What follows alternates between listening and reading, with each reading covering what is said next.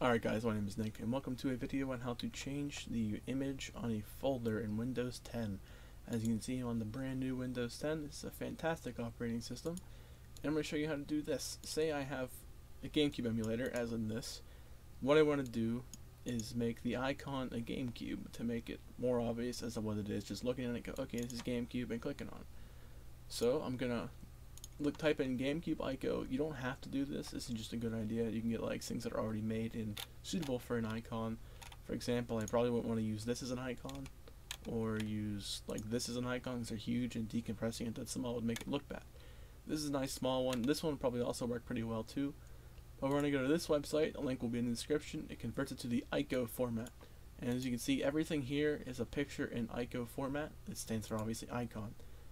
So you want to choose your file, and we downloaded, where is it?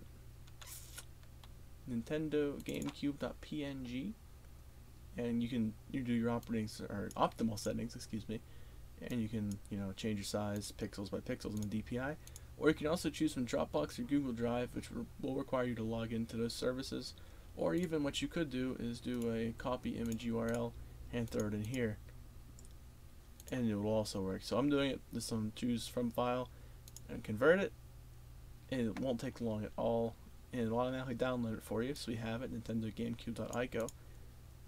Obviously you can see it made it a little bigger because that's the default options.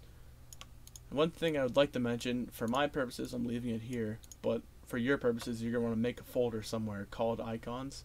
So say you go to your folders or something, make a folder, name it icons, and throw it there.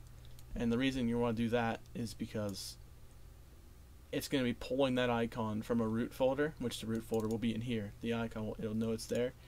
So if you run the desktop, or if you source it from the desktop, like you're telling the icon it's here, so you want it to stay here, and you move the icon, delete it or something, it'll just go back to this.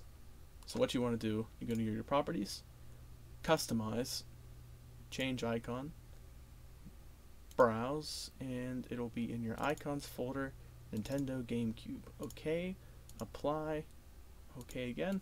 There you go. Got yourself a GameCube emulator folder. But thank you very much for watching. I hope this helped you. Have a wonderful day, and subscribe for more Windows 10 tips. Thank you.